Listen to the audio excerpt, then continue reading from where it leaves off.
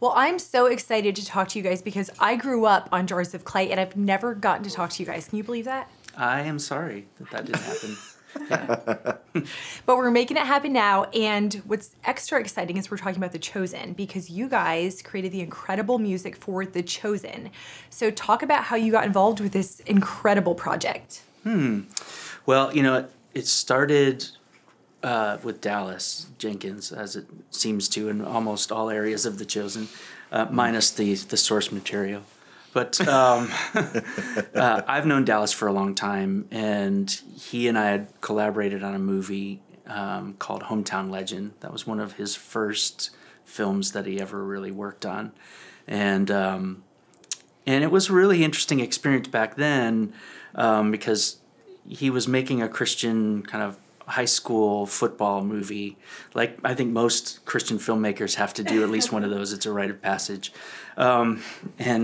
And I kept trying to push him away from the Christian music space for music in the show. And so I was introducing him to a lot of blues music and artists from Mississippi and Alabama where he was shooting the film. And it was just a really great experience. And then we kind of tucked that away. That was in 2000. And then he called me up and said, "Hey, I'm working on this project.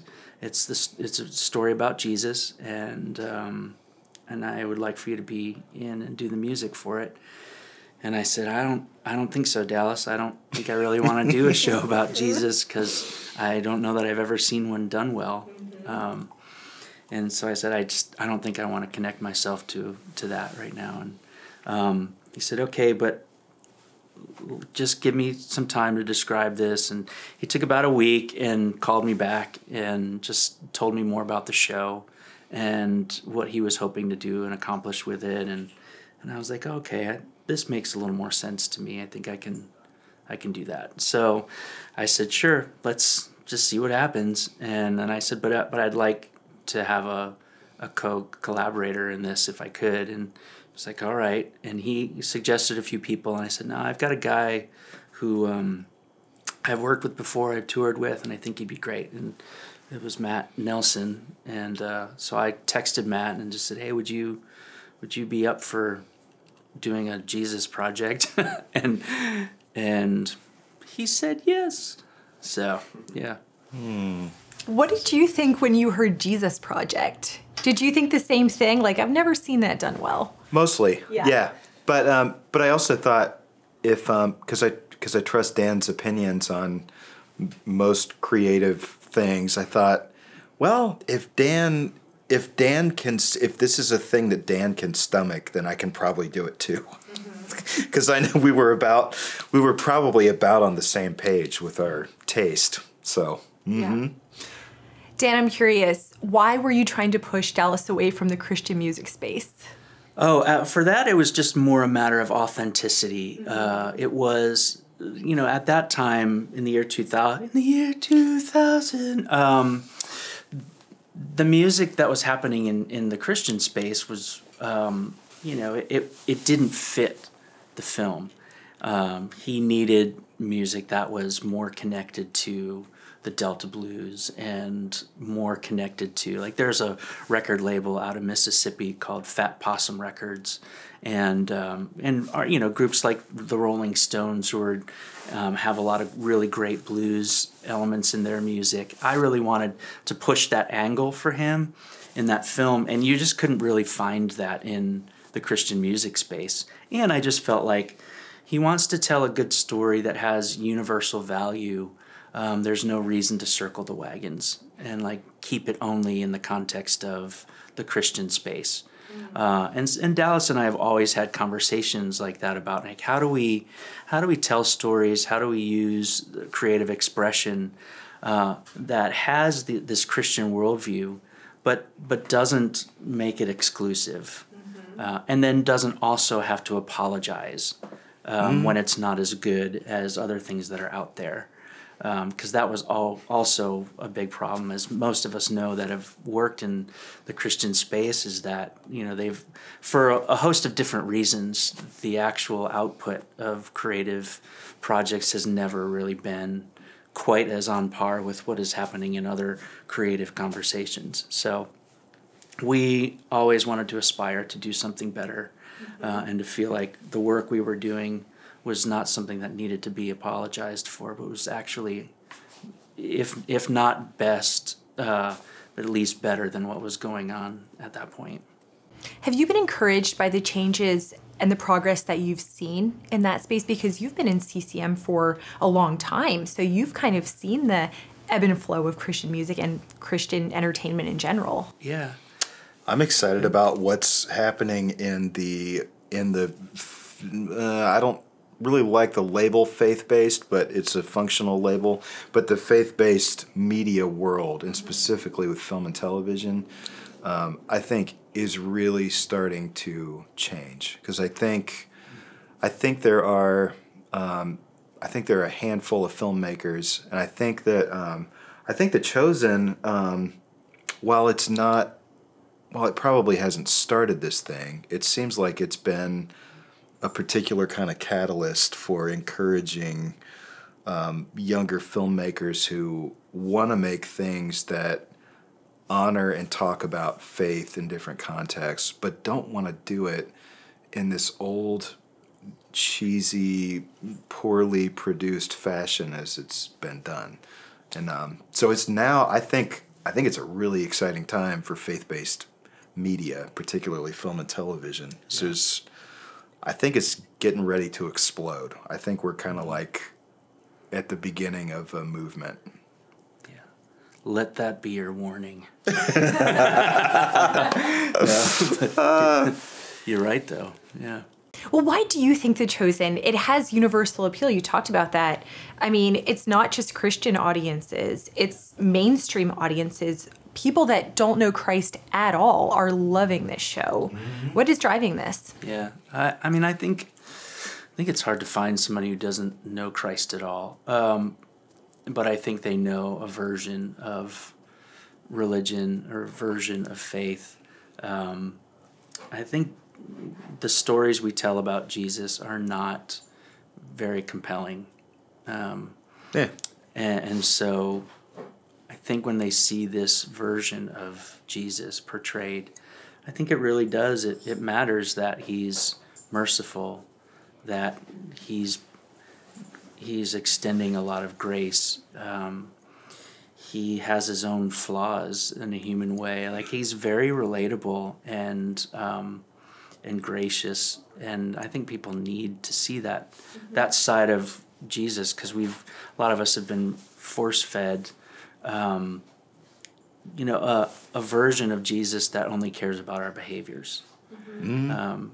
And every episode, the story pushes back on that. Every episode, it tries to turn the table on, your behavior is not actually what matters. It is the inner workings of your heart and your soul that will matter. And he keeps kind of pushing that, there's no shame, there's no condemnation, there's those kinds of ideas that we've gotten out of the habit of talking about in the church at large. I think it's, if people have an experience in the church, most often it's something that is focused on their behavior and not on their heart and their soul and their actual intrinsic value. And so I think this Jesus portrays that in a way that gives people something to connect with. Mm-hmm.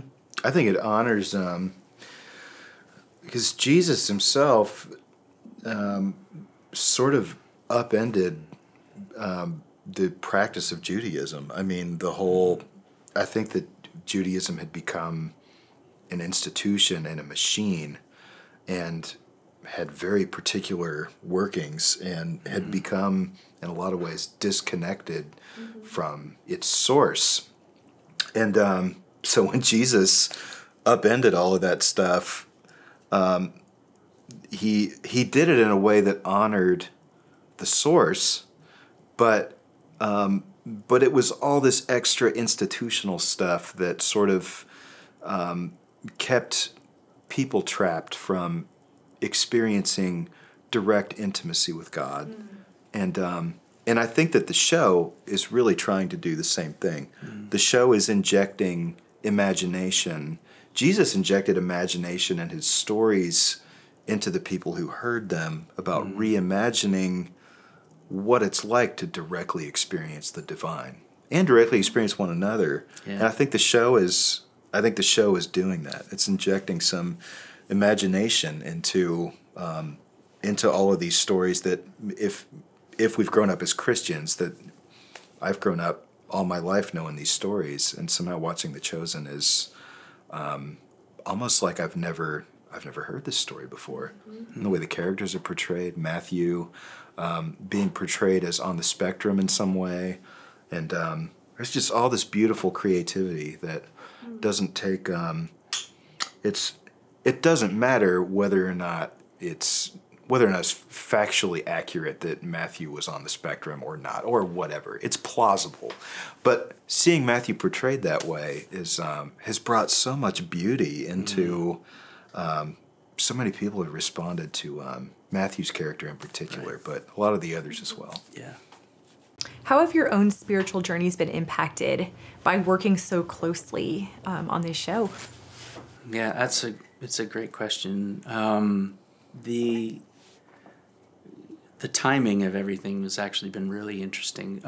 The show, being able to work on the show in these last couple of years where, everything seems to be in transition and upheaval, total chaos, whether it's COVID or just relationships in general and stuff. And it's been a hard couple years. And the gift is we would show up and we would sit next to each other in the studio and we'd talk about life, and then we'd experience this Jesus in a way that was able to speak to our own pain or my pain, and I'm trying to create the soundtrack to that. It gave it so much more of an emotional weight for what we were doing, and really did impact my own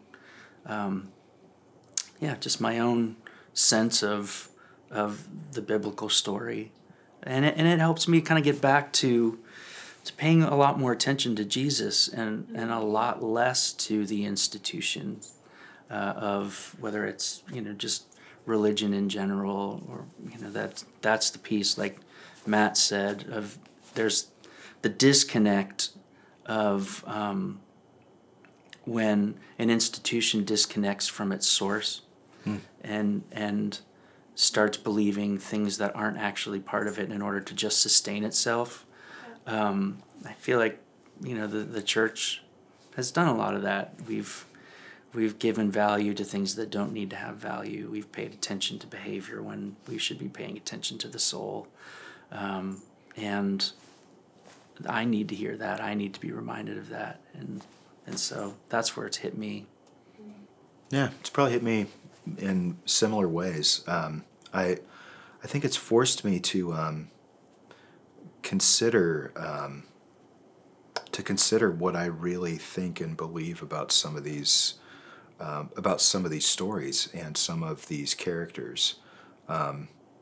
So it's when all of a sudden we're scoring. It was a particular episode that we were getting ready to score. Oh, you know what it was? It was the Beatitudes. Oh, yeah. And we were trying to figure out how to underscore this moment where Jesus and Matthew are basically going through the Beatitudes. Yeah. And it really made me reevaluate. It's all just context, because the context in which I've heard a lot of these stories has been in Sunday school, or it's been at a Bible study, or it's been at something that I have some other attachment to, rather than just being this story by itself. Mm-hmm. And so it's caused me to re-examine those stories in a way that's independent from all these weird other unnecessary attachments that the story has. So it's we get together in a room and sit for an hour, and it's just the two of us most days, and talk about what these things are saying to us, and sort of reflect on their importance right now today, not their importance on what I learned in Sunday school or what I learned in some Bible study, but what do they really mean to me? When nobody's looking and nobody cares what they mean to me, what do I value about them, and then how do we turn that into a musical score? Right. Which is can be really hard. Well, fantastic. You guys are awesome. Thank you so much for chatting with me. Thanks for chatting with us. Yeah. Thanks for having us.